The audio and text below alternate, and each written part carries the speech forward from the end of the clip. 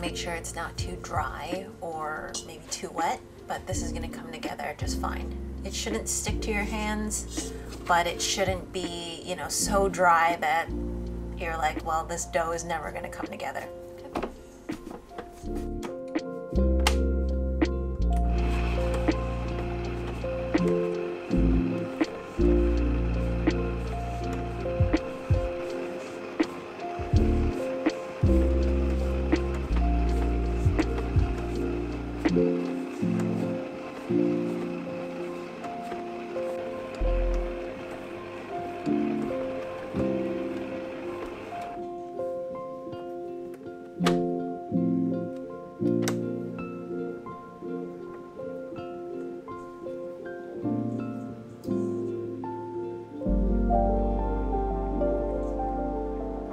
So that you can just start coloring immediately.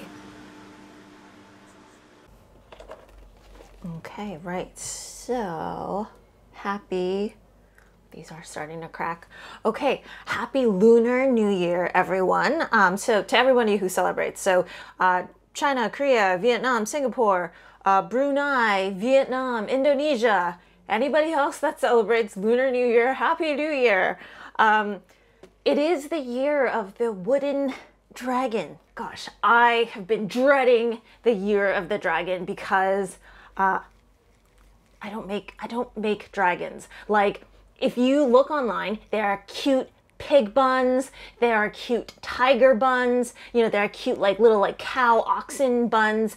All of those things pretty much can be made cute, but nobody tries to attempt to make, you know, like dragons cute because they're supposed to be, you know, like these fierce creatures, right? So I didn't even really know how I wanted to do it. So I started looking at like cartoons online and things that, you know, like people were selling online and how they were doing it.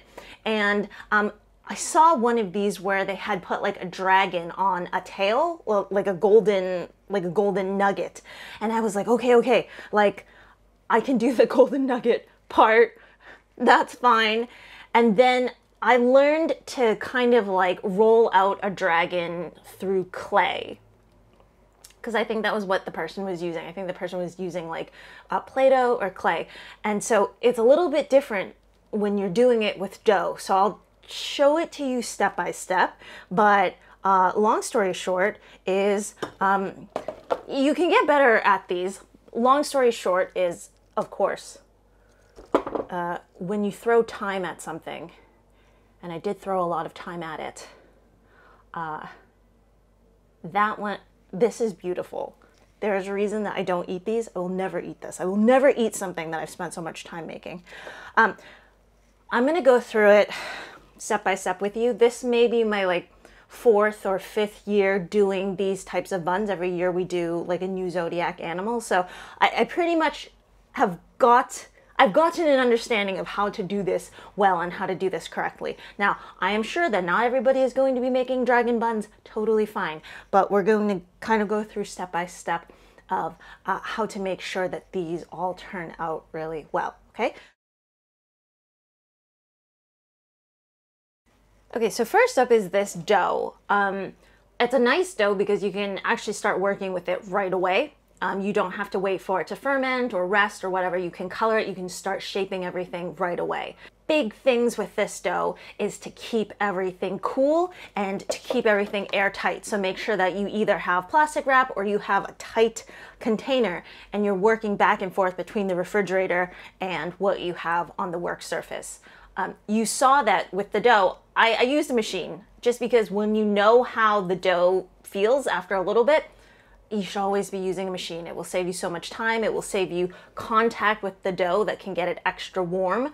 And the reason that you don't want warm dough, and so that's why I was having it, you know, kind of a knead on a very low speed, is because once the dough is warm, now the yeast inside is just activated. And so it's going to be releasing its gases. It's going to create a lot of irregularities in your dough. And so when you're trying to make something that's very intricate, like the shapes and the animals that we do for Lunar New Year, you want to be working with a dough that is kind of on the cool side and not activated all the time, okay? So you're always going back and forth between the refrigerator and your work surface. So I want to say that with this dough, even if you measure all of your ingredients out with a scale, sometimes different flours from different regions are different. Your environment, some places are more dry, some places are, you know, more wet. So your dough's consistency is going to be different. I want to let you know that with the dragons, I found it a lot more useful to have a drier dough. That means that when I felt my dough, whereas it felt okay before, after you stick it into the refrigerator and you let it hydrate some more, sometimes it gets a little bit wetter, right? I was quite liberal with my flour. Yes, the first dragon was a little bit drier, but I found that it was much easier to work with when you have kind of a more dense dough. There's a difference, if you see, between the first one that I made and the second one that I made, which this one was a wetter dough, and so it puffed more. This one was a drier dough, and so it kind of puffed less. Yes, obviously a very kind of like very hydrated dough makes the bow very soft, but it's going to be a nightmare when you're decorating it, right? So you have to kind of find a good medium between that. Okay, y'all have seen me kind of do this before, but I colored the yellow one with turmeric, which is great, long life. Turmeric's really healthy for you. And then later on, I'm gonna just grind up some, can you see that? That's spinach. I'm gonna grind some of that up. I'm gonna squeeze out some of that juice. So it might make the dough a little bit wet. I might have to adjust it with some flour, but we're going to get it to the color that we want. And so, yeah, this is all from turmeric. I think this is okay for now. I think this is what I'm looking for. Might have it be a little bit darker, but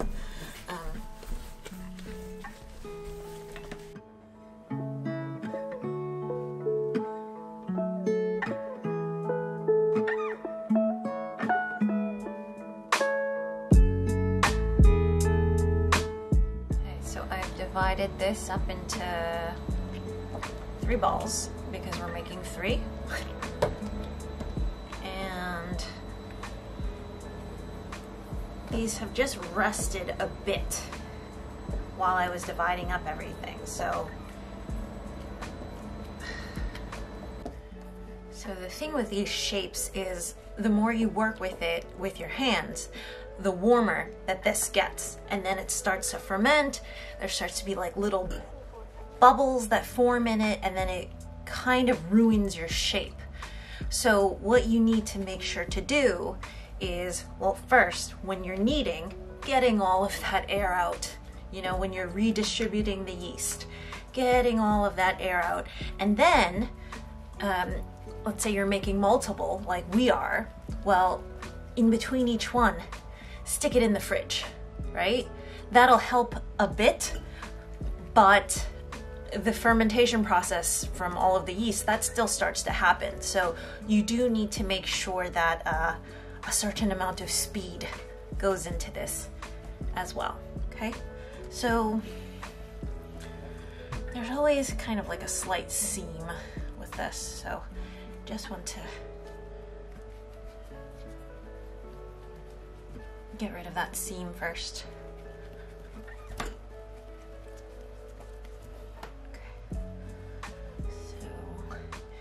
And then what I'm gonna do is I'm gonna roll it into a log. So we're gonna do it for YouTube. We are going to measure it. I'm going to say like 3 1/8 of an inch. It's a little bit over 3 inches, just a little bit, okay? And then what we're gonna do, I just wanna make sure everything's nice and smooth because this is gonna be the final presentation. Okay, I'm gonna have my paper here, and then what we're gonna do is we're gonna take our thumbs and we're going to pretty much divide the dough into thirds, okay? But then at the same time, using your thumbs and kind of smushing towards the center so that you get a little bit of rise just from the center, okay? Does not need to be completely exact. It's okay if it's not. So we're talking, yeah, it's pretty much like a third-ish, okay? Then we're gonna fold this over. Fold that over, okay? So that this squishes together. What we're gonna do is the sides, the other two sides just need to come together, okay? And so we're gonna do a small fold there, okay? So then you can see how it becomes more of like a tail. So now then what you do, the edges, you know, just shape it a little bit. Pull those out a little bit, okay? And so what you end up getting is that. Okay. Get these edges in a bit.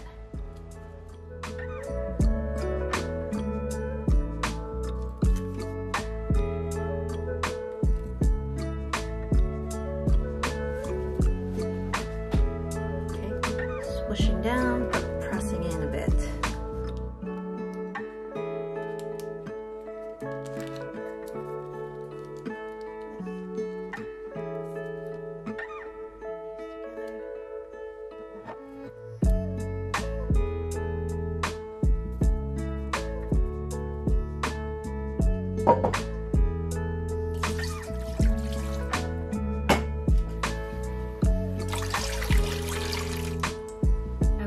Extremely specific rules for the steamer. It starts from cold water.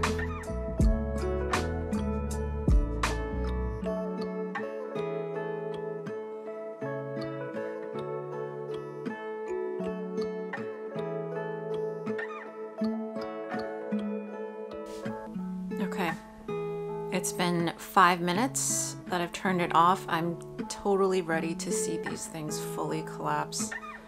I don't know, that is what happens with these buns. They always make me sad. Okay, slowly.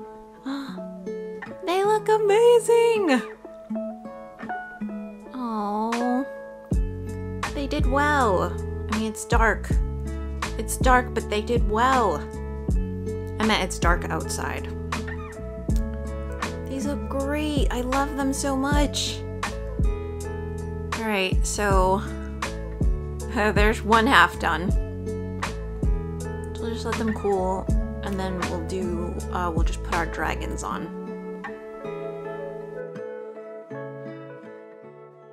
Before you shape it, it's really important to get the dough into the condition. I think, is that a, oh, it's a ladybug. You know that they call it ladybirds here in the UK, which is really weird. Yeah, it's like on my dead basil plants. I'm like, so very importantly, before you start shaping the actual dragon, you want to get the ball of dough into the correct situation. Okay, so I assume that you've probably left most of it into the refrigerator. You take out the ball of dough that you're going to currently be working on. Okay, first thing that you do, dust it with a little bit of flour. Make sure that it's kind of capable to be worked with, that it's not too wet, okay? The next thing that you do, and this is what we call when we're making bread, where you're pushing out and you're redistributing, you know, the yeast and the flour, and you're pushing out all of the bubbles that the yeast might have created so far from you working on it. But a technique that I saw from somebody who makes, like, I think dim sum or something like that with Chinese pastry, is that they actually use this and they roll the dough out flat. They fold the dough back, they roll the dough out flat, they fold the dough back, they roll the dough out flat. And this kind of technique, it is the same thing, but it just really ensures that you are pushing out all of the gases and all of the bubbles from the dough that was in there already.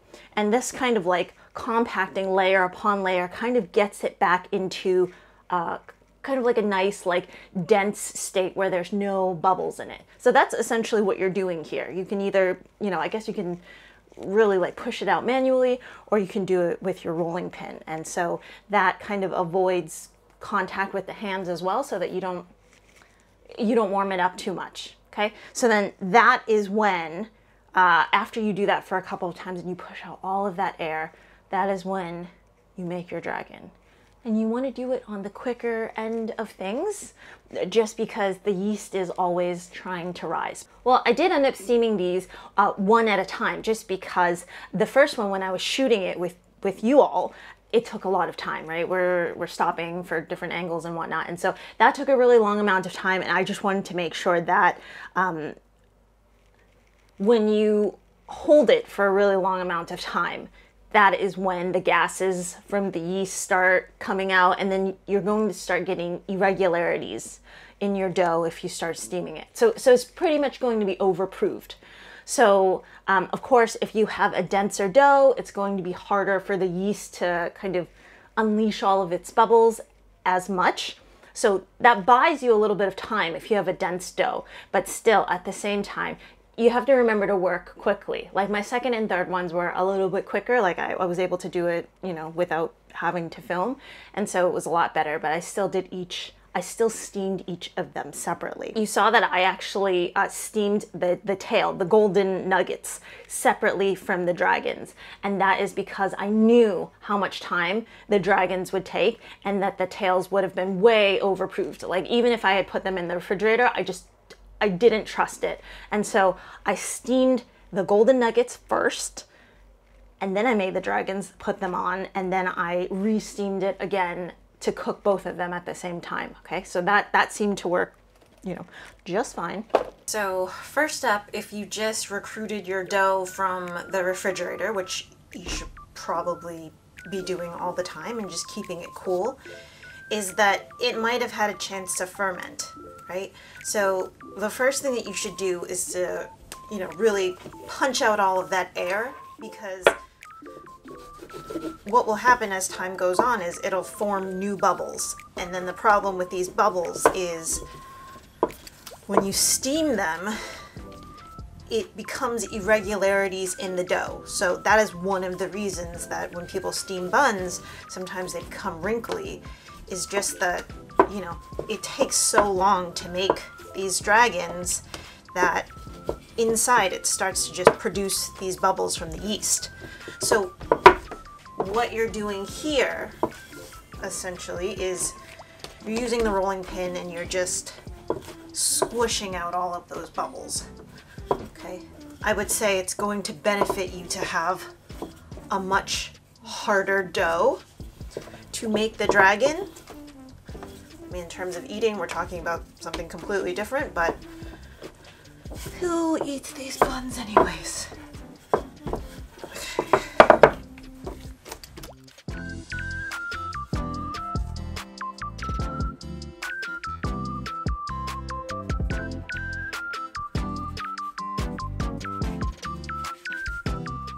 Okay. Okay, so the first thing that we're doing is we are rolling a log. I want to say about like 8 inches or so, but the thing with the log is you want to leave maybe the first inch thicker, because that's going to be the head. Okay. I'm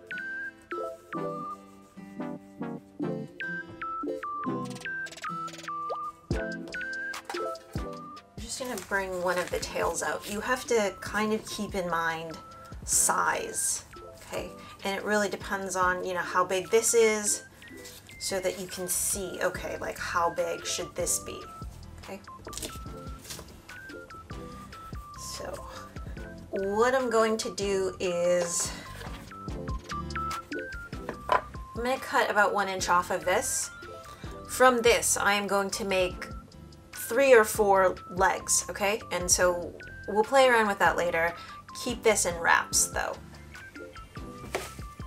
Okay, so the first thing that we're gonna do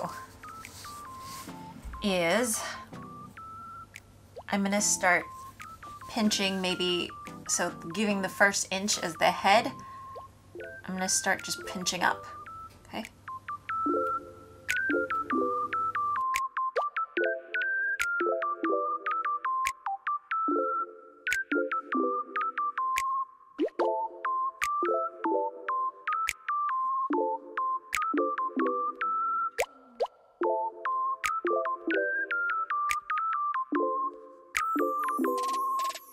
For the tail, I'm just gonna flatten that off with my thumb.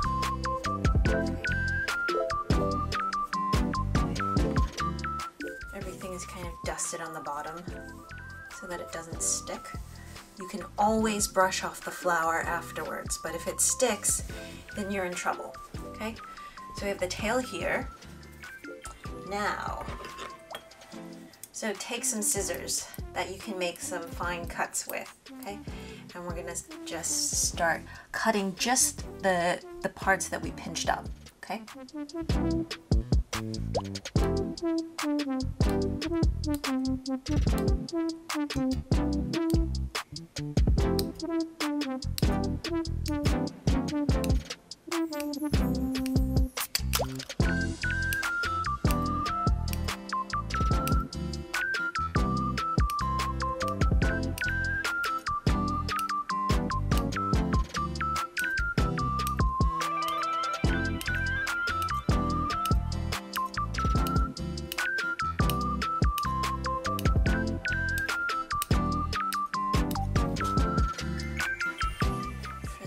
Tail, I think we're going to just cut this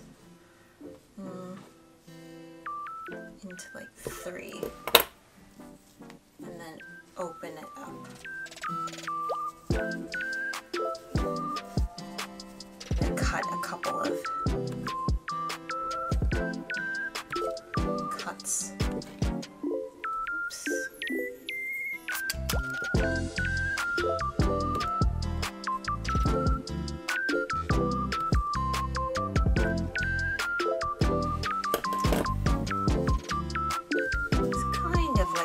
I guess. This bit doesn't really matter yet. We haven't really fully shaped everything, so just keep it like that. I guess fluff up the scales or whatnot. The hairs, the scales, I don't know. Just a little bit. Don't break it. So you take a paper clip, and we just need the U of the paper clip. And we're just going to make kind of scales.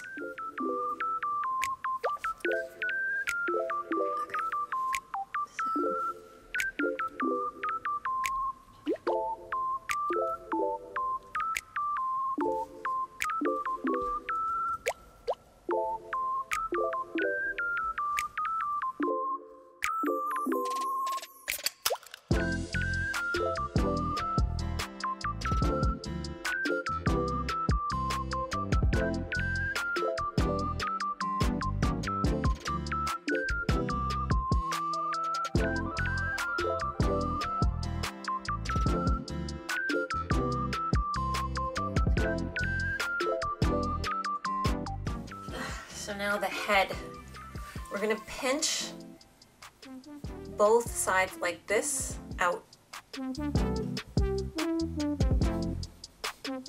Like that. Okay. Get a little idea of the head. Okay. So now what we need to do, here you go, we're going under, okay? So look at that. So let's see, bit of an incision, hold on. You're going at an angle. Okay. So that this comes out like that, okay? And these become kind of the whiskers at the bottom. Okay, so you get how I did that? The flap was like this. We cut in, take out that flap, and then it becomes this, okay? And then you just want to take your scissors and then cut some of the whiskers there as well.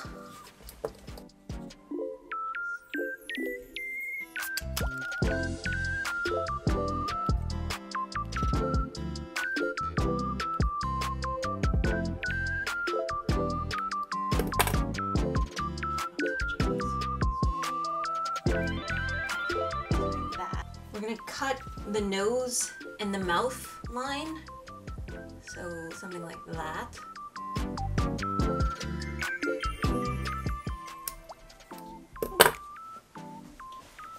And so then, what you end up getting, I need to adjust this bit.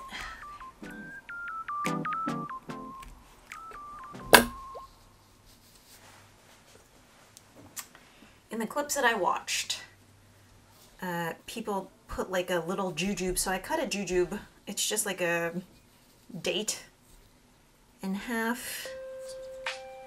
Oh jeez. All right.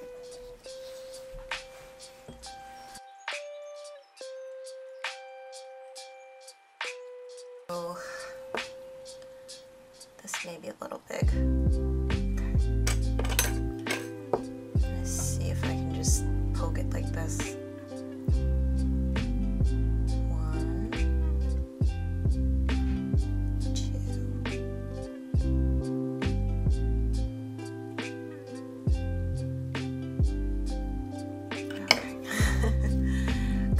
It's coming together.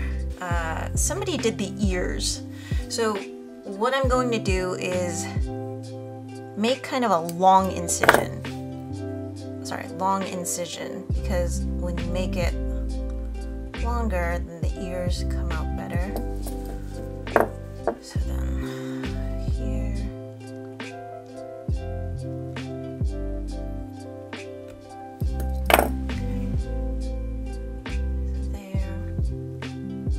We're gonna cut around the eye hole area, so these are where the eyes are, obviously. I'm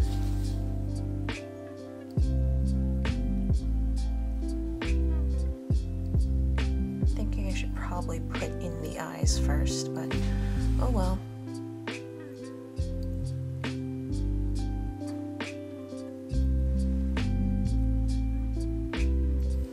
And then a little bit of the nose, just to give it some hairs, I think.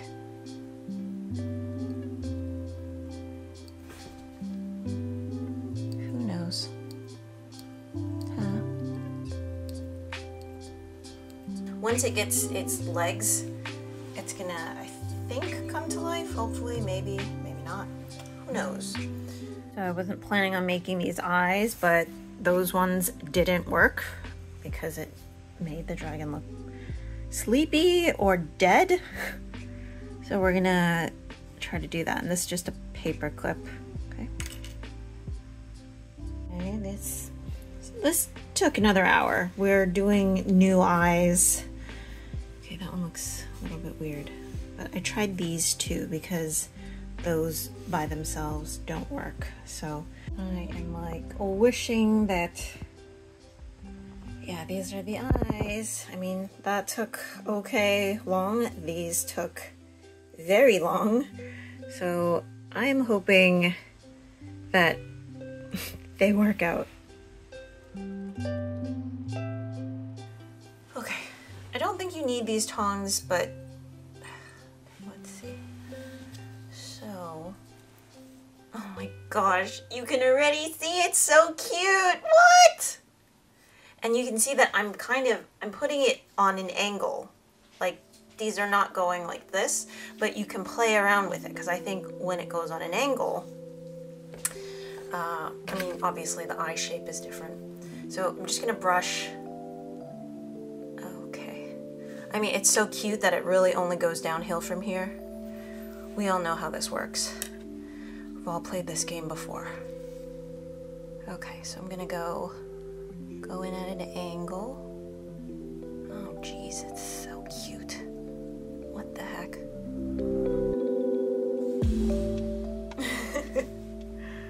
It looks so stupid. Which is exactly what we're going for. Can this ear pop up some more? It probably needs the ear. Okay, well, oh well. And then I have the other eye, which literally is that much bigger, so maybe I have to cut it a little bit. Little eye surgery at the moment. Okay. Just a little bit. And then we'll kind of make the edges less sharp. Oh well, but who cares? So, there you go. Here, take this away. A little bit there.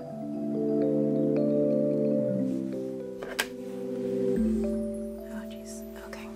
Let's see, let's play around with it a bit. Okay. It looks really stupid. Wow, okay, so I can tell that that side of the eye needs a bit of trimming.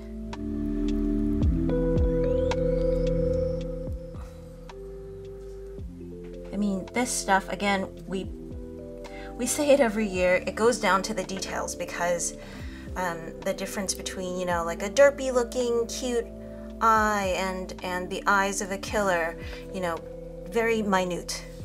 So you have to really like play around with it a little bit. And roundness always helps. Roundness makes things look more cute.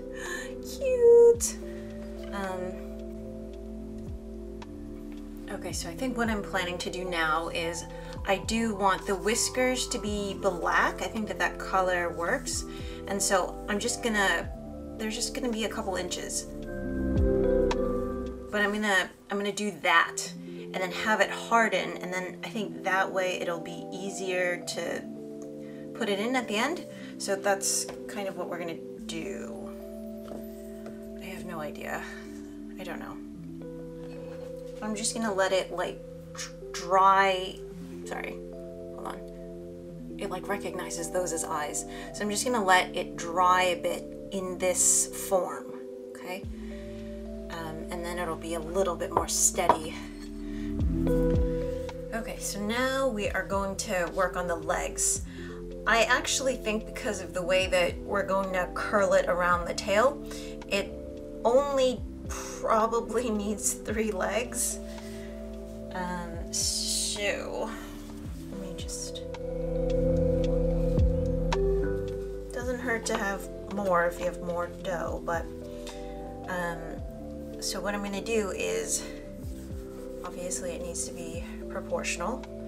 And it also depends on, like, you're going to have to play around with how you want to stage this dragon. But one thing I am sure of is the netizens of the web have spoken, and Chinese dragons have 5 claws. So I forgot, like Korean ones have a certain amount, Japanese ones have a certain amount, but Chinese ones have 5. And I guess I'm making a Chinese one, although, you know, many people celebrate the Lunar New Year. But just so that we're clear, so we're gonna go in towards the center. We're gonna 1 cut, 2 cuts, 3 cuts, 4 cuts, 5 cuts. Okay, 1, 2, 3, 4, 5. All right, great. A claw that is, here, let's see that, 5 claws. So then kind of open it up a bit. Come on. All right, so then we can add, I don't know if that's making any markings, don't care. It's getting dark, don't care. Okay, so there's claw. And of course, we can go ahead and decorate it some more afterwards. So I'm going to take this off. These I made the day before, and it's actually started to crack a bit just because it's dry. Okay, here goes nothing.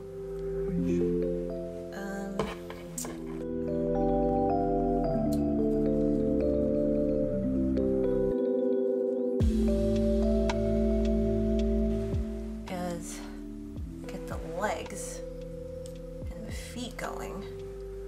That way you can see. Does that look stupid? Okay, what if I think the feet are normally not near the head, so we'll do that.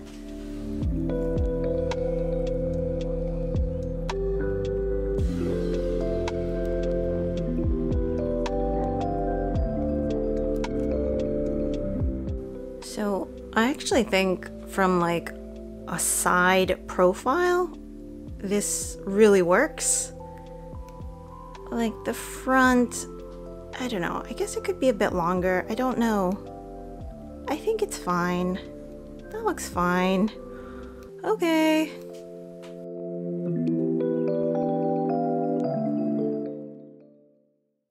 Okay, so after you finally have everything together and you're ready to steam it, this is the third and final tip. So usually I said that I let these guys rest covered and improved for about 15 minutes. But the thing is, if making the dragon has taken you a lot of time, chances are by the time you finish shaping everything, that guy's gonna, it has been there for about 10 minutes. So you just have to adjust your time accordingly. With animals like these that have a lot of detail, I err on the side of underproving. Now, does that mean that maybe the bun is not as fluffy as it could possibly be? Sure. Am I going to eat these? No. I usually dry them year after year. Until they crack and just like die, but that usually, they survive for about a year. If you're going to eat them, I mean, like, still, right, you want whatever hard work that you put in to show off, right? So I would say, you know, let it sit for maybe like 10 minutes, okay, and then straight into the steamer. So your final step is the steaming bit, right? And so you don't want to screw up on this step because it is actually just as important. Like, it could ruin your final product as well if you don't steam correctly. So with these buns, you want a gentle rise. You don't want it to like be like full steam and then it like rises and then it falls and then, you know, those are unstable things. You don't know if it's going to like hit certain yeast bits differently and then you're gonna get a bubble there and a bubble there, okay? So you need to start steaming on cold water, Put the steamer on, put the steamer basket, whatever, on cold water, medium heat to bring it up to a boil. So whatever heat you need to bring it up to a boil, but like have it be low and slow. So usually from the time that it's cold water to the time it boils is right around, for me, it's like right around like 8 minutes. So already I kind of feel like that 10-minute rise was already in there already. So sometimes I'll just put the buns straight into the steamer, into a cold steamer. Once it comes up to a boil, you want to make sure, if you turned it on high just to get it to a boil, you want to make sure to lower it to a medium heat. Like technically everything should be a medium heat to bring it up to a boil. Steam it for about 10, 12 minutes or so on medium, okay? Everything needs to be gentle. It needs to be a gentle heat. It needs to be a gentle rise. Nothing should be drastic when you're working with detailed buns, okay? So then, I think most of you have heard this before, but when you're done, after that 10 to 12 minutes is done, you want to keep the cover on it. Keep the cover on it, because if you open it, then the temperature change happens, and then sometimes the buns will deflate, right?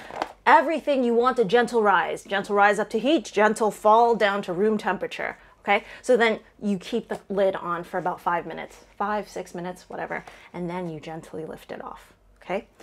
The other thing that I learned this the hard way, either last year or like 2 years ago, was if you have a bamboo steamer, it's lovely. Why? Because of the bamboo lid. The bamboo lid absorbs the water, absorbs the steam coming up, and so there's no condensation where the condensation can drip back down to your buns. If that happens, like if your buns are rising and then suddenly large drops of water start falling, you're going to get those divots, you're going to get those holes, right? Through no fault of your own. You fermented it just fine, everything was just fine, but it's just these stupid water drops, okay?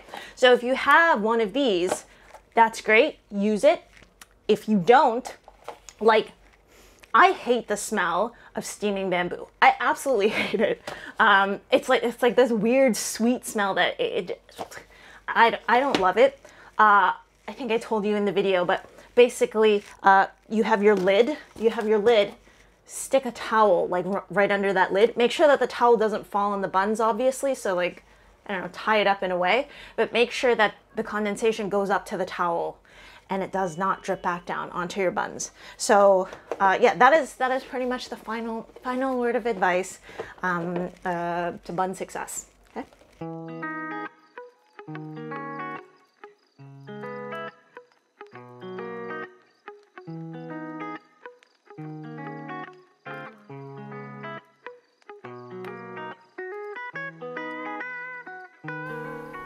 Okay, so this one is the one where the dough was just a little bit soft, so I think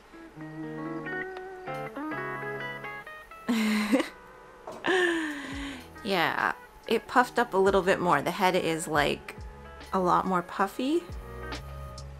Oh, but it's a cute one.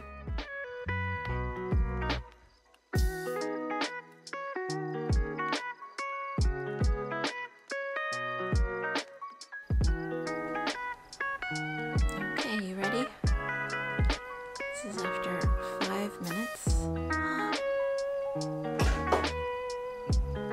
Hi, you. Oh, that looks so cute.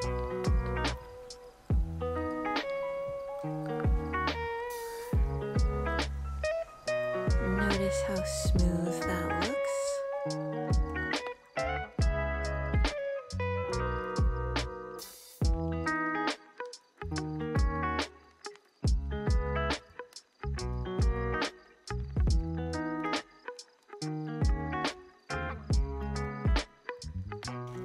Okay, so the final thing here is that I wanted to wish everyone my wishes for the Lunar New Year this year.